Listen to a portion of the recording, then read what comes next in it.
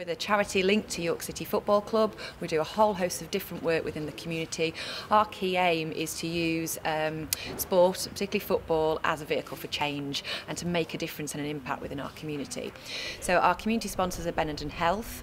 We run a project with them each year as a schools outreach project, which launched this year in September.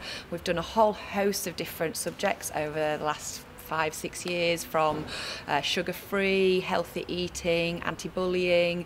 Last year was Eat, Sleep, Train, Repeat, and this year is all centred around young people's mental health and resilience. And this is about trying to get young people to understand their health, both poor and good health, physical and mental, and how they cope with that and breed resilience ready for later life. So the young people have got both an individual and a class challenge. So the individual challenge is they've got these fantastic good deed diaries, where they'll be taking them away, very much looking at that altruistic feeling.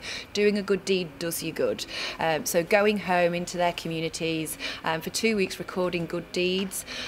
Anything from holding the door open for somebody, making mum a cup of tea, perhaps visiting granny, walking the dog, clearing their own bedrooms, all those little things that they can record and how that makes them feel good over that time.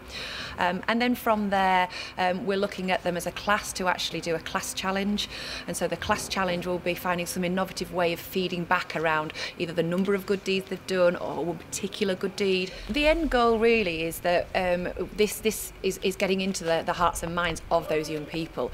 As I said, it's giving them an understanding about mental and physical health. It's giving them understanding about how to cope with that, and how to be more resilient. There's more and more pressures on young people at a younger age and how they cope with that.